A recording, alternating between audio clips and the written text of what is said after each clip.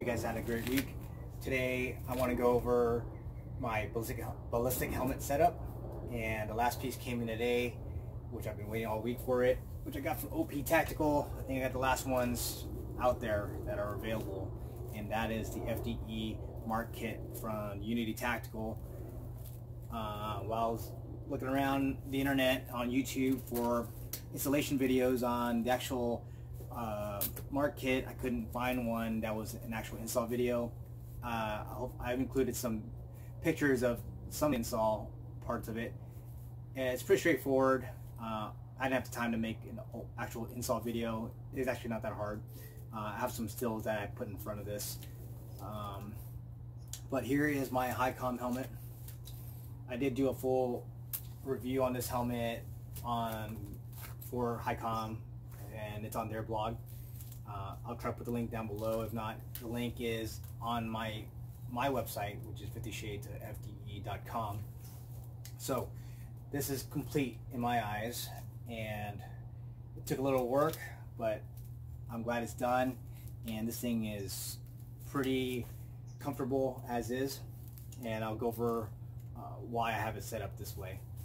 So this is the Highcom Armor, their ultra lightweight ACH helmet, and it is a high cut. So this is level 3A rated, and it weighs in just, under 3 pounds. It's definitely under 3 pounds, so it's one of the lightest helmets I've ever had. And having a light helmet's nice, especially a ballistic helmet, when you're going to add all this extra stuff on it, because it adds to the abilities and capabilities for your helmet system, which you can see is present on here. On top of it is the Agilite tactical bridge, and the bridge is nice, and I did a review on that on Breach Bang Clear.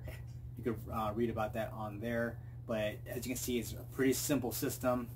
It attaches to your existing velcro that's on your helmet, and the back has a pouch for counterweights if you're going to run night vision, or you can store batteries and stuff like that. On top of that, I have the Core Survival Helstar 6, and the bridge has extra bungee on there to retain that. Moving on to let's talk about the suspension system.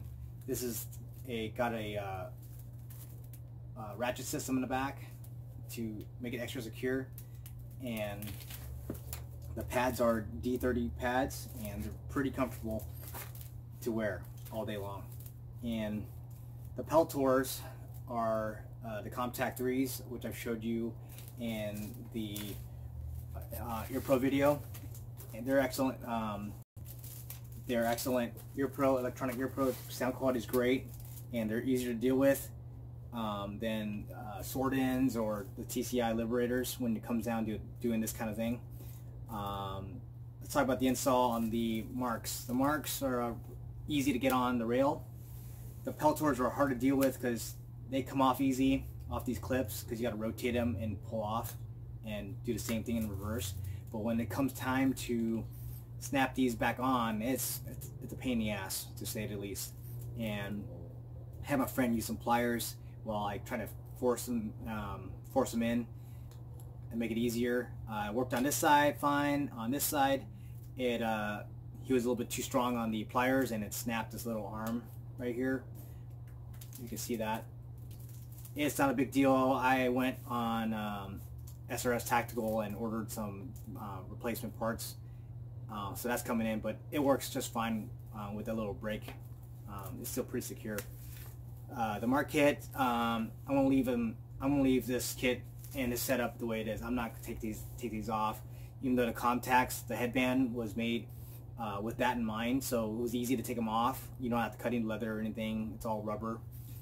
But I'm not going to do that. It's a pain in the ass to move them back and forth. So these are going to live on this helmet, or I can take this Mark off and then move it on to another helmet if I need to do that. The reason I like to set up over having the Peltors underneath, which is the most low profile, but that still pinches on your head on the side, and I don't have to deal with the straps. The straps, you really have to, for these Peltors to fit with the headband, The head strap, I have to loosen them all the way and then put the helmet on and move this strap all the way around the Peltors. Then I gotta tighten them down again.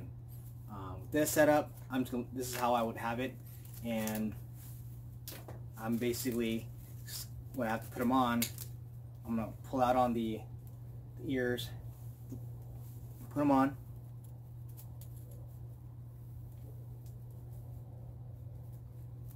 just like that. And my straps they don't need any adjustment. They're right where they should be. I can tighten them a little bit, but that's all you have to do. Before this, I had to really loosen them all the way out in order to get them around the ear cups. So sound quality is great on these, and so I like this helmet, the way it's set up. And this will be my go-to helmet, whether I'm at work or if I'm going to go shoot. I have a bump helmet as well, but it's only weighs just a little bit more than the bump helmet, so this is a good way to go. So here it is with me wearing it. This also keeps it level on your head, it keeps it stable in a good spot, so you don't have to adjust it and make sure your helmet's level. This kind of does it for you, and it's pretty comfortable to wear. Okay. So on top of the Mark kit, I also have the Unity Tactical Remora, and that just goes in between the kit itself, and it comes with extra screws that are long enough, and it comes with screws to mount this is a Surefire M300V Vampire. So when I do use night vision, I do have an IR light that's on there, IR illuminator, so it adds a little more visibility, or I just leave it on the white light and I have a hands-free flashlight to deal with if I need to do anything in the dark. Overall, I'm happy with how it came out, and this is a great setup that you don't have to do anything to it. You got your ear pro on you. Like I said in the ear pro video, the drawback to having these is if that's your only set of ear pro, you're kind of stuck with having it on. So if you're at the range and you want to take it off for any reason, you lose your ear pro with you. It's not a problem for me. I have another set that I can just have with me that I can throw on real quick as soon as I take this off. Alright guys, if you got any questions, oh yeah, I got the Remora and Mil-Spec Retail. They're a good little shop. They pretty much they carry out a good brands of equipment, accessories, and they did have the marks in stock, but they're only black. I had to look everywhere for that one's an FDE, so I think I got the last one from OP Tactical because I checked now and they're sold out. And again, this little fuzz stuff right here is from Dynamicfuzz, and if you got some contacts that have extra cables and wires, they actually have a cover that goes on top of it, so you can manage that wire. I got these because I don't need to hook this thing into any communication systems. I just need it for hearing protection, and that's my setup. Alright guys, thank you for watching. I'll keep on making more videos as long as I have time.